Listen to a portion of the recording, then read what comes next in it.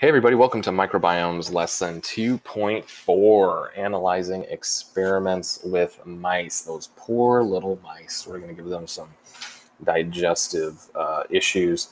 Hey, let's first jump to the warm-up because that's always where we start. Wait for it. Students observed data about patient 23 during weeks 5 and 7 after he took antibiotics and record their observations. Okay, so let's take a look at some data. Oh, it says your teacher is projecting pie charts. Hey, I don't see any pie charts. Where's these pie charts?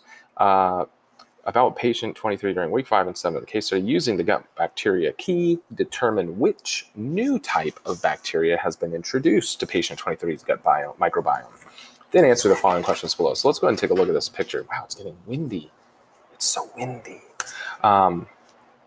Here's the pie charts right here. Okay.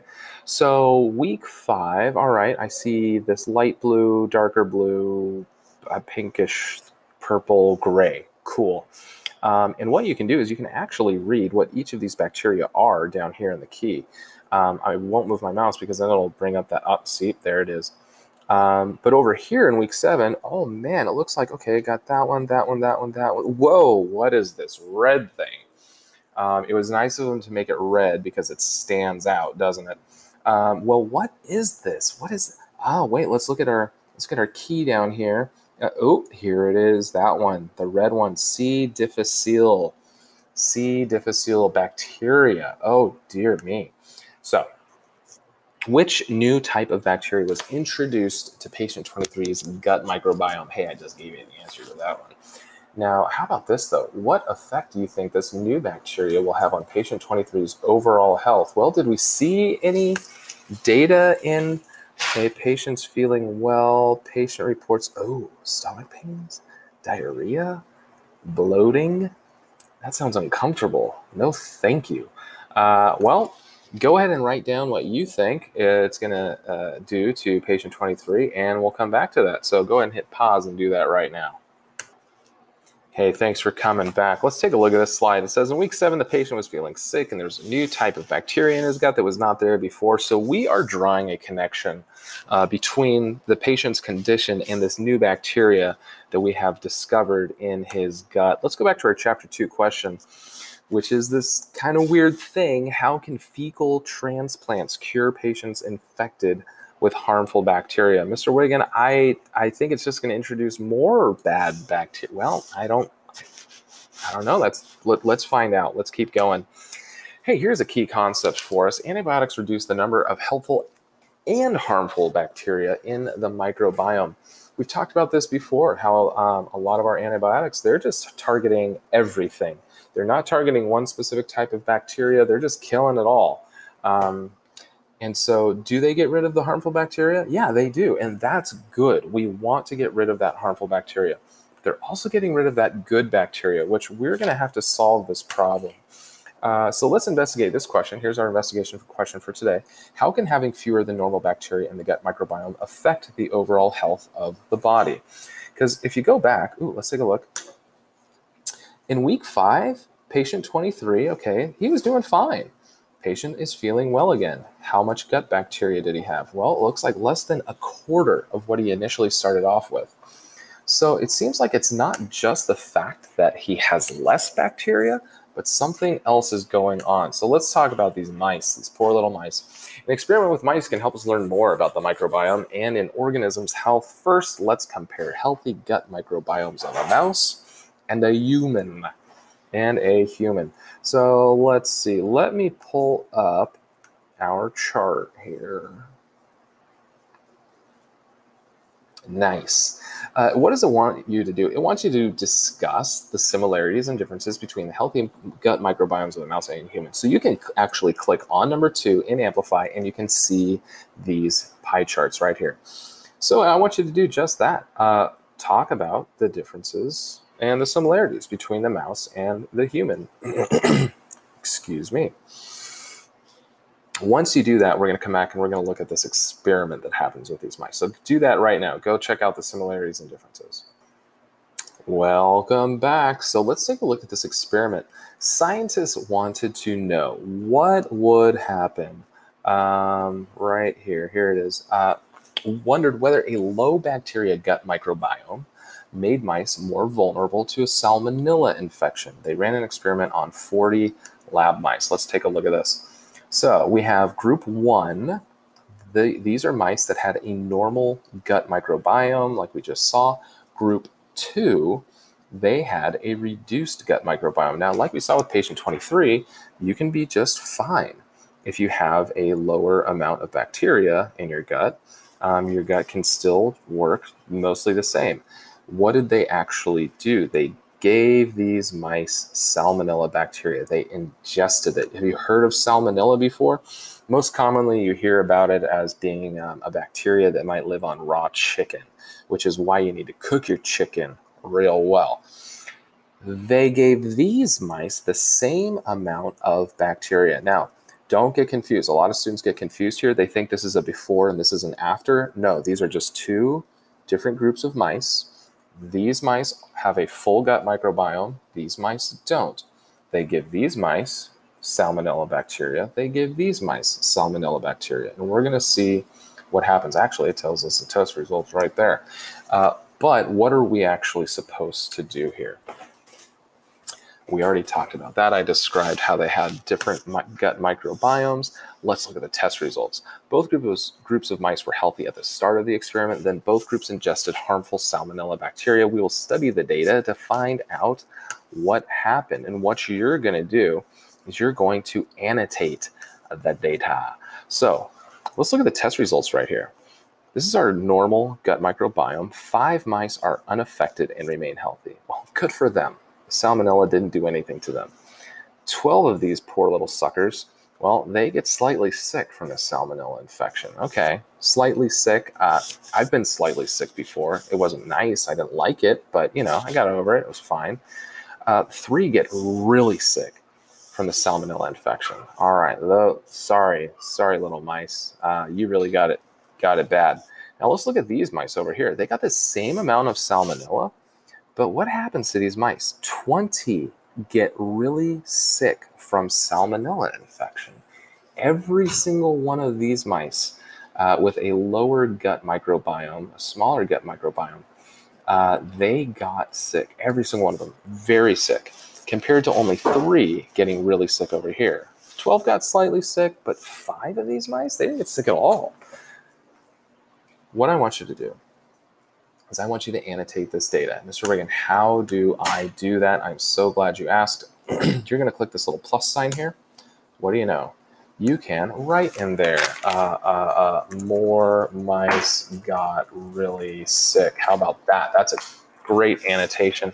And I can move it right there. Boom, oh, I wish it would go to the other side, but that's fine. How about down there? There we go. More mice got really sick. Hey, if you decide, oh, wait, I messed up, I don't like my annotation, you can always click the trash button and delete it. What I want you to do is annotate this. Don't forget, after you annotate the data and highlight things that you think are important, click hand in. Don't forget to click hand in, or else I will not see that you finished the assignment. All right, do that and come back to me. Well, now we're supposed to discuss our annotations. We will do that when we meet together as a class. Again, I want to hear what you came up with. Next, in activity 3, reading about bacteria. You're going to read about a particular type of bacteria. Now, this says right here, first, before we get into that reading, what questions do you have about the data from the experiment that you read about, the mice experiment? Do you have any questions about it? For instance, did any of the mice have any other conditions that we should know about? Hey, that's a good question. Were all of the mice the same age? Oh man, I'm coming up with a lot of good questions here. Do you have any questions though? Maybe it was about the mice, maybe it was about the bacteria, whatever it is. But think about some questions and bring them back when we meet together as a class. So you're gonna read part of an article. You don't even have to read the whole thing. And what do you know? It's about salmonella bacteria, the one that the mice just ate. We're only going to read the environment section. So lucky you don't have to read the entire thing yet. Just the environment section. As you read, here's what I want you to think about. How do salmonella bacteria in the gut microbiome affect the body? So what do they do once they get into the gut? And why were the low-level mice in the experiment more likely to get the salmonella bacteria infection, because that's what we noticed. The ones with the lower amount of bacteria in total, it seemed like they got the infection more, right? I mean, that's just what the data tells us. So don't forget to do your active reading and go ahead and read that right now. Please don't forget to annotate your article. And then once you annotate it, make sure you hand it in as well. So go ahead, read that, annotate it, come on back. Thanks for coming back. So here's our questions that I want to talk with you when we meet together as a class. How do salmonella bacteria in the gut microbiome affect the body? And then why, again, this question, why were the low bacteria mice more likely to get the salmonella infection? Because we think this is going to lead us to some conclusions about patient 23. So key concept number 10, living things with fewer than normal helpful bacteria in their guts can become infected more easily because, here's why, there's more food and space available for harmful bacteria. All those bacteria left, and they were all eating food in your gut. Well, now there's space for new bacteria to come on in. There's food for new bacteria to come on in and go ahead and eat. Hey, sometimes just because someone might take antibiotics doesn't necessarily mean that they're automatically going to get an infection of some harmful bacteria. The regular healthy bacteria could also come back and fill in those gaps again. And they could eat the food and they could fill in the space. But it does leave that person susceptible for an infection. Let me go back and edit out that last part. So what evidence do we have to support that claim? The claim that living things with fewer than normal helpful bacteria in their guts can become infected more easily because there's more food and space available for harmful bacteria. I'm thinking, what evidence do we have? Oh my gosh, the mice, right? The experiment that we just saw with the mice. The mice with lower than normal gut bacteria got that infection. Okay, so let's talk about number 4, activity number 4. Let's apply this new understanding to patient 23. Since mice and humans have similar gut microbiomes, we looked at this at the very beginning of the lesson. We said, oh yeah, it's not exactly the same, but it's pretty close. We can use what we learned from the mice to help explain what might be happening to patient 23.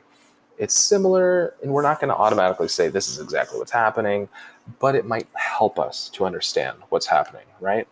So what happened during week 5 for patient 23? Patient 23 was treated with antibiotics. His gut microbiome shrank by over 75% total. All right.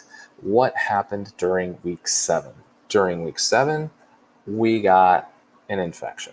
Okay, we got this infection of C. difficile bacteria. Patient 23 is not happy. Patient 23 is having a bad couple of weeks here. All right. So with our bacteria, salmonella bacteria experiment, we tested mice with a full gut microbiome. We tested mice with a low gut microbiome. Here's what I want you to do. Given the evidence from the experiment and the article and anything from the case study, I want you to discuss,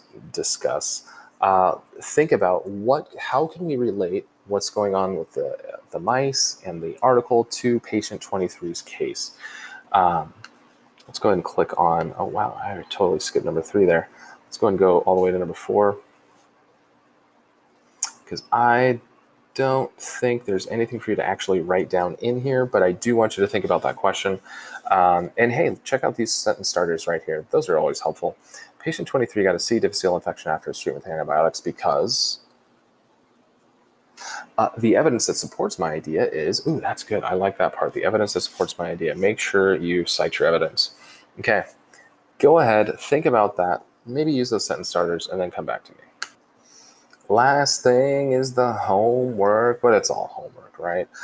For activity number 5, what you're going to be doing is you're going to be reading about this nasty little C. difficile bacteria that is infecting patient 23. So we're going to read about this and see if, I don't know, maybe this bacteria, maybe we learn something about how this bacteria affects the gut microbiome of a human or the digestive tract of a human.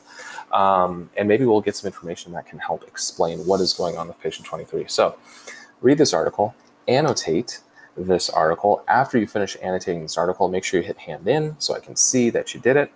And then you're done. We'll see you next time.